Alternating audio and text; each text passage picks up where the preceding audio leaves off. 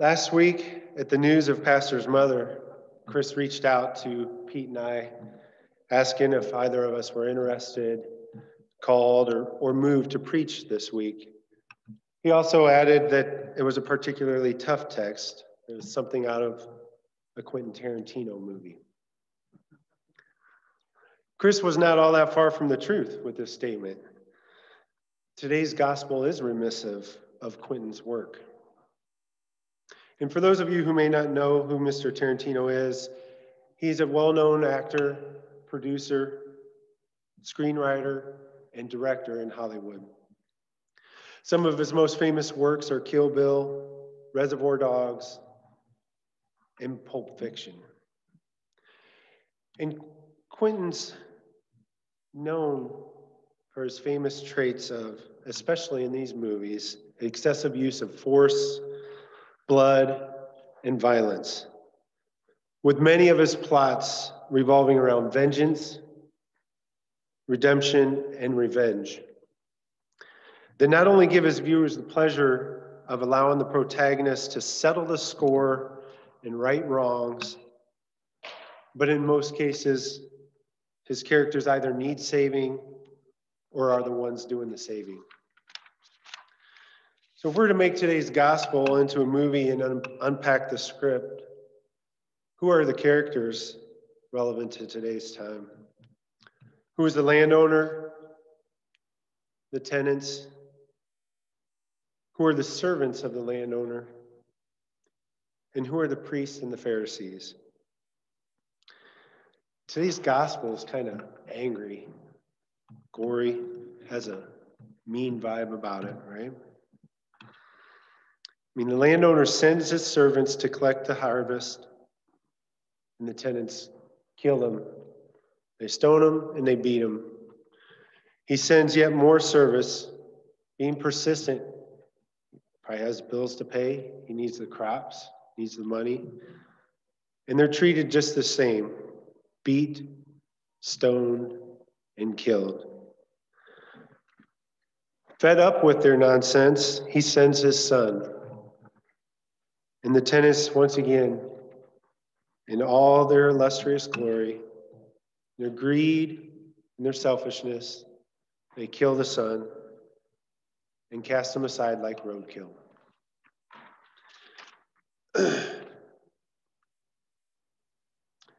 Matthew was a tax collector. He's one of the first 12 telling us this story. And it's his account, this recollection, it's this interaction between Jesus and the Pharisees and the chief priests. This interaction, it takes place in the temple in Jerusalem. It's happening not long before Jesus is actually tried and put to death. And this confrontation between the high-ranking biblical scholars and Jesus is his own response to their leadership.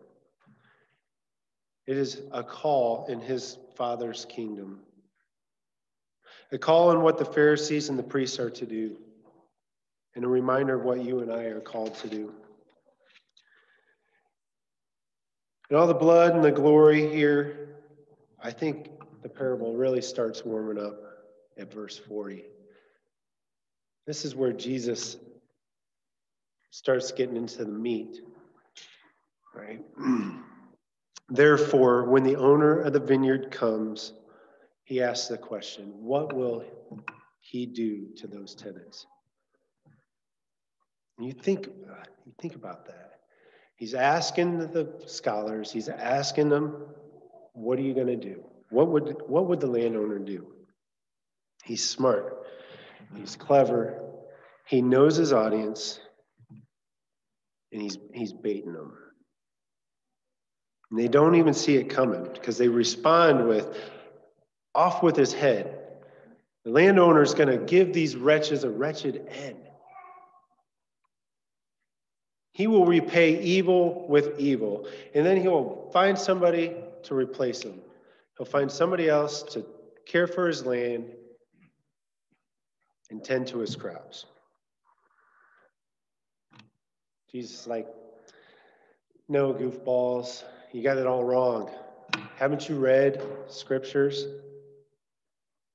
The stone the builders reject, the stone the builders rejected, will become the capstone. The Lord has done this, and it is marvelous.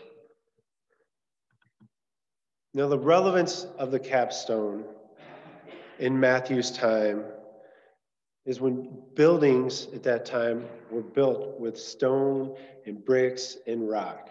They were built with the things that they had, and they didn't form them. They used what they had.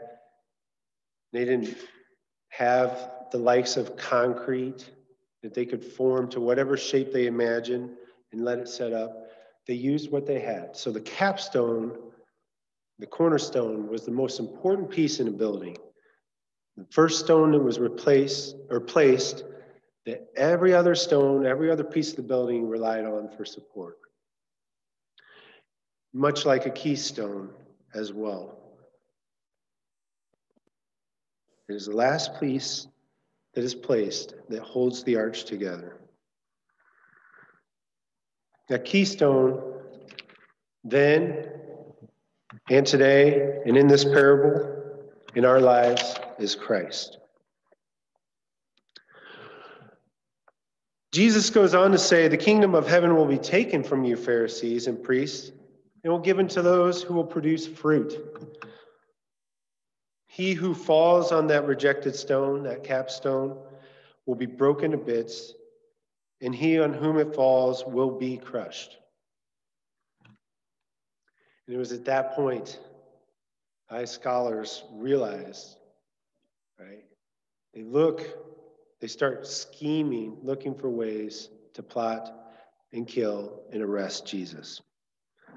Because they are threatened. And they know that Jesus is calling them out and talking about them. And in this violent screenwriter's dream of a gospel, it's not Matthew and Jesus who are the violent ones, but the Pharisees and the priests. It is the scholars who want to repay evil with evil. The most educated biblical people of the time say, bring those wretches to a wretched end. Jesus is merely telling them what will happen if they do not change their ways, right? Unlike Quentin's movies, repaying evil with evil, where a tortured victim repays his accusers with vengeance, Jesus has a much harder task for us. In this Quentin-esque gospel of a movie, I ask, what is your role?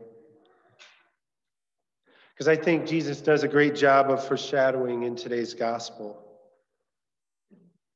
We can liken the landowner to God, and the servants are representative of God's faithful people.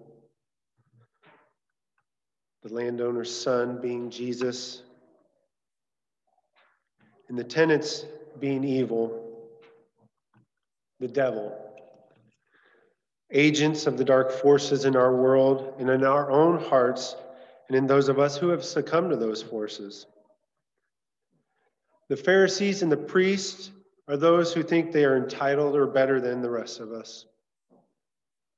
Because we all have been rejected in some way or another. And I assure you, we all have been given the kingdom of heaven. Jesus is not only asking us, but he's challenging us. He's challenging us not to fight evil with evil, but to fight evil with love and sacrifice. And what Jesus is asking us to do is hard. It's harder to do. Because he's asking us to sacrifice of ourselves, our hate, our greed, our need for vengeance, our envy, our will to be right. And these things can come in many forms, whether it's a squabble over toilet paper in the midst of a pandemic. Maybe your spouse said something that hurt your feelings. You might resent your boss because he has a second house on the lake. Or possibly you think all cops should pay for a fuse mistake. Whatever it is, Jesus is giving us insight into what God thinks. He's given us that insight so we will be more like him. God is inviting us to action, and he's doing so through Jesus. God's truth, if taken seriously, will not just transform our minds and hearts, but also our behavior. It will become actions, it will become action points for our obedience. You know, our brother Pete says that all Hollywood movies start here in the gospel and in the scripture. And I think he's pretty spot on, because Quentin Tarantino has nothing compared to Matthew. If you ask me, Matthew gets the Oscar at this year's Academy Awards. You all are capstones and keystones in this kingdom, in God's kingdom. Go forth like the rocks you are in the faith that God has given you. Amen.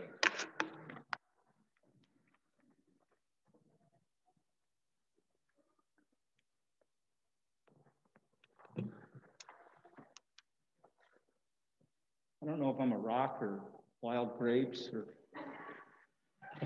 still trying to figure that out. Hopefully I'm one of the landowner's servants. Please join me with the prayers of the people.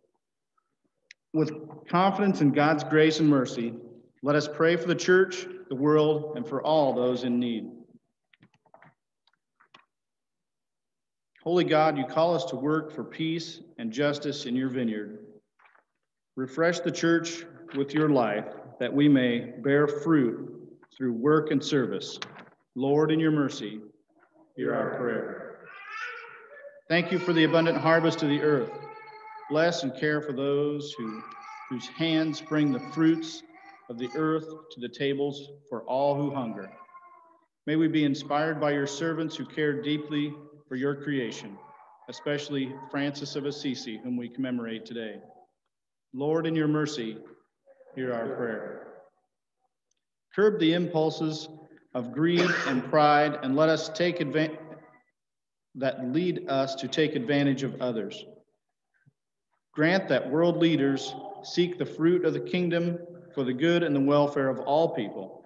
Lord, in your mercy, hear our prayer. Sustain all who suffer with the promise of new life, assured of your presence. Heal our pain and suffering, and equip us to embrace all bodies aching for wholeness of mind, body, and soul. We call to mind those who are struggling today. Lord, in your mercy, hear our prayer. We pray for all managers in our community and for all who seek employment. Give hope and a future to those who lack meaningful work, those who have been marginalized or abused in the workplace, and those who desire new opportunities. Lord, in your mercy, hear our prayer. Thank you for the saints who teach us to live faithfully in your vineyard. May our chorus join theirs until our labor is complete. Lord, in your mercy, hear our prayer. Listen as we call on you, O God, and enfold in our loving arms all for whom we pray. In Jesus Christ our Lord. Amen. Please join me in the Lord's Prayer. Our Father, who art in heaven, hallowed be thy name. Thy kingdom come, thy will be done, on earth as it is in heaven. Give us this day our daily bread, and forgive us our trespasses, as we forgive those who trespass against us. And lead us not into temptation, but deliver us from evil. For thine is the kingdom, and the power, and the glory, forever and ever. Amen. Please stand for the blessing.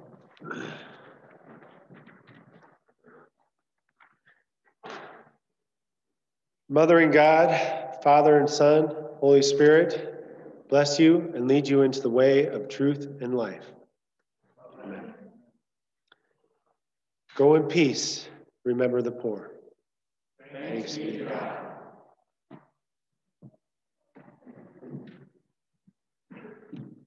Good morning. I did share with Chris that I would want to do a temple talk today. I don't know if that translated out, but that's okay. We're good. We're good. No. So my name is Susie, and I'm a family member here at the Lutheran Church of Muhammad. Yes, please have a seat. That means you too, Brian. One of my guilty pleasures is at work, I often eat at my desk and read the news on my computer. And early on in August, I was reading a story which really broke my heart, and I want to share that story with you. This is from the Lutheran World Relief Organization, so I'm reading it in their person. And it says, the city of Beirut, Lebanon is in crisis. The August 4th explosion took many lives and flattened an entire portion of the city. Thousands of our neighbors are injured, 300,000 are homeless, and hospitals are so overwhelmed that they are turning people away. Meanwhile, the COVID-19 pandemic is hitting Lebanon hard. Our team works around the clock to organize Lutheran World Relief's humanitarian response. We give thanks that all of our staff and our partners in Beirut survived the blast. Though some are recovering from injuries and the loss of their homes, we are thankful. Still, we cry out, asking why such a tragedy would happen in a time and place fraught with so many other trials. Unfortunately, this disaster created a setback to our programs. The blast destroyed 3 of our 40-foot shipping containers, which were stored in the port and held more than 22,000 Lutheran World Relief mission quilts, 100 cartons of school kits, 300 cartons of personal care kits, 125 cartons of baby care kits that were being prepared for distribution. Now an estimated 24,000 people, men, women, and children, who were already in great need will not receive these essential supplies. The monetary value of this loss is more than $623,000. Yet the value of the time and love our quilters and quilt makers put into sewing and assembling and praying over these items is impossible to calculate. Though this loss is small compared to any loss of life, we are devastated that our neighbors who are already struggling and who need these items now more than ever will suffer even more without them. This loss could mean a bitter winter for thousands of refugees. Our quilts are made with love by those who painstakingly craft them, and they're deeply appreciated by the people in distress who receive them for both the warmth and the message of care they provide. So that saddened me to read that when I look at our own church and the work that the ladies do to make the quilts here. And when we were getting ready to open the sanctuary, the quilting ladies allowed us to use their quilts to socially distance ourselves and yet allow our sanctuary to be as beautiful it is with these handmade items. So we're very grateful for that. And I shared with Fran that morning, it was a Saturday morning, that the quilts had been lost in Beirut, and she shared my sadness with me. Well, fast forward to this week, one of my other, again, back to my guilty pleasures, there was a newsletter from the local synod office, and I skimmed through the newsletter, but got to this portion where it said this. Some good news from Beirut. 3 40-foot shipping containers filled with thousands of mission quilts and school, personal, and baby care kits, which were reported as destroyed in the August 4th explosion at the port of Beirut, have been found intact. It took several weeks for the Lutheran World Relief's partner to gain access to the port area where the containers were stored. While some of our partners' shipping containers were heavily damaged, it appears that the 3 containers containing the quilts and kits were stored behind a concrete block building, a spot protected from the blast. The quilts and kits have been transferred to a warehouse from where they will be distributed to refugees living in Lebanon, principally from Syria and the Palestinian territories. In addition to distributing the kits, the Lutheran World Relief is also working to address immense shelter needs in the wake of the explosion, helping poorer families to repair and return to their homes. So what joy I felt when I read that this week at work, and what a God moment that was for me to know that, and in the midst of tragedy, there was some this blessing of finding these kits that so many across our world make and send to these refugees everywhere. And it was just a moment when I read that those containers were behind a concrete building block. It was amazing to me, and I thought it was appropriate to share with you that God's work is always at hand and always with us. In addition to that, I talked with Fran and asked her what they're up to and what their needs might be. And she specifically shared with me what each kit is made of and how they gather these items. I'm just going to quickly go over this, and then I'm going to put this on the bulletin board in the narthex so that people can see what is gathered by Our Ladies and made into these kits. They are layettes. They are the baby care kits. They consist of 2 baby blankets, 2 sleepers, 2 shirts, 1 hand towel, 1 jacket or sweater with a hood or a separate hat, 2 pairs of socks, 4 cloth diapers, 2 bars of mild soap, 2 large safety pins, and sizes up to 24 months. Fran did share with me that the baby receiving blankets are in need right now. They are having a hard time finding some of these things. They go to garage sales and gather these things for the kits. Personal care kits consist of 1 large towel, 1 wide tooth comb, 1 individually packaged toothbrush, 1 fingernail clipper, and 2 bars of mild soap. The school bags contain 1 drawstring style backpack, 4 70-page spiral notebooks, 1 box of 24 crayons, 1 12-inch ruler with 30 centimeters, 1 big pink eraser, 1 pair of blunt scissors, 1 handheld pencil sharpener, 6 unsharpened number 2 wooden pencils, and 6 black or blue ballpoint pens. The quilts, Our Ladies use a flat bed sheet for the back. They're pieced together with not so perfect fabric filler in the middle. And an attractive piece of fabric is placed on top, and we can all look around and see that work and what it looks like. These items are pinned together around the edges, tied with colorful yarn throughout the flat surface, and sewn together around the edges. The finished quilts are 60 by 80 inches in size. All of these items are packed in cardboard boxes, labeled and taped together shut. Each box has only 1 kind of an item in it. Last year, in 2019, the Lutheran Church of Mahomet shipped 251 quilts, 163 personal care kits, 191 school kits, and 88 baby care kits in a total of 94 boxes on Friday, October 25th. This year's shipping date will be Friday, October 30th. And Fran notes that they could always need flat sheets and fitted sheets for the backing.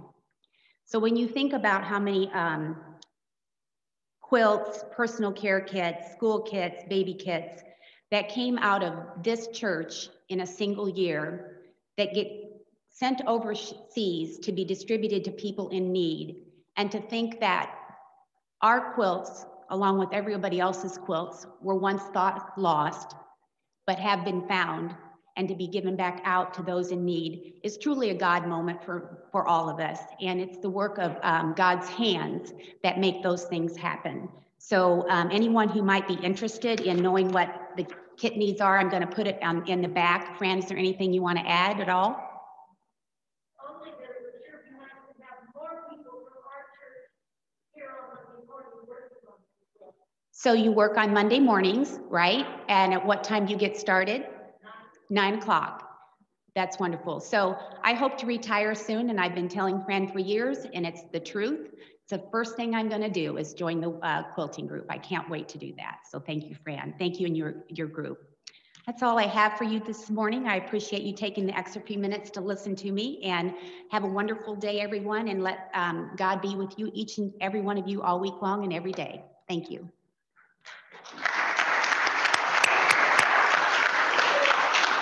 Thank you very much, Susie. One last reminder, I forgot the announcements this morning. Congregational meeting coming up on October the 11th, I think is the date, right? So just a reminder for the meeting. So go in peace.